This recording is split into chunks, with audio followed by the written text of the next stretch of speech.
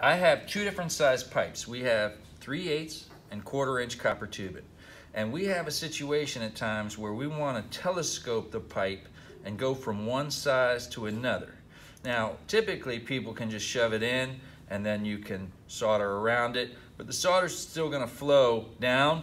You might have too far in, and it's kind of hard to hold if it's in any other position other than horizontal when you're soldering. So if it's vertical like this, it slides up and down when you're trying to do the work solo. So we have another tool here called the Constrictor, and really it's a tubing cutter that has all the same components as a tubing cutter: the knob, the reamer, split groove rollers, except for the cutting wheel's been removed and replaced with a blunt wheel.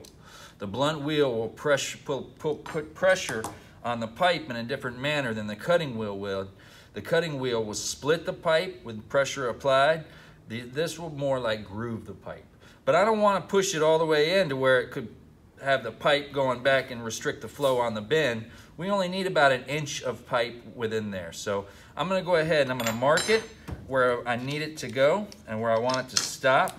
But I'm not going to keep that mark. That mark's going to actually go away, because if I have this marker and we braze right there, it could impair the braze because it's dirt. We don't want dirt, we don't want any corrosion. And I got to sand first usually before I braze. So I want to make sure that we do all this prep both on the inside of the pipe and the outside of the pipe before we do the constricting. So I'm going to go about 1/4 inch beyond. Whatever size the pipe is pretty much what I sand beyond our measurement piece. All right. I'm going to go ahead, and I would have prepped the pipe by deburring that first. This one's already been deburred. I'm just going to go ahead and sand it on the inside.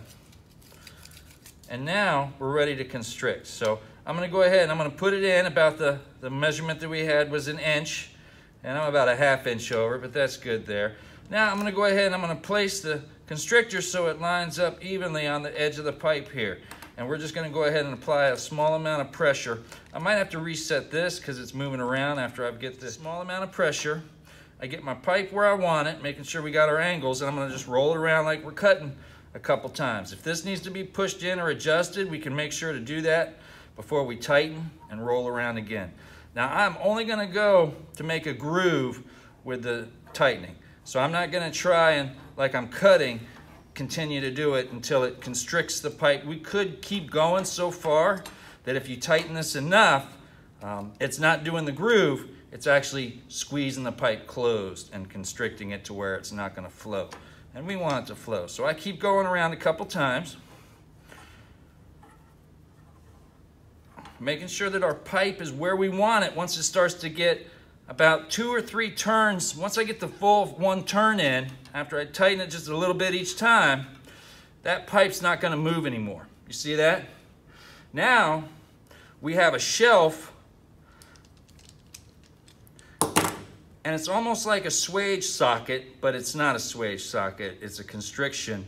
So it'll allow the solder to go down and kind of collect here in a pocket for us a little bit, and it won't let it continue to run down, and it holds the pipe in place because it's snug. Now I could probably try and force it and still squeeze it out here like that, because it's not, I haven't constricted to the point, and I'll show you where it shows on this pipe.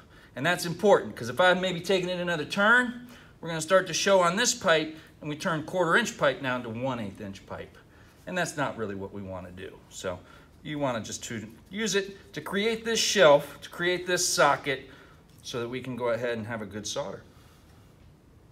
Good.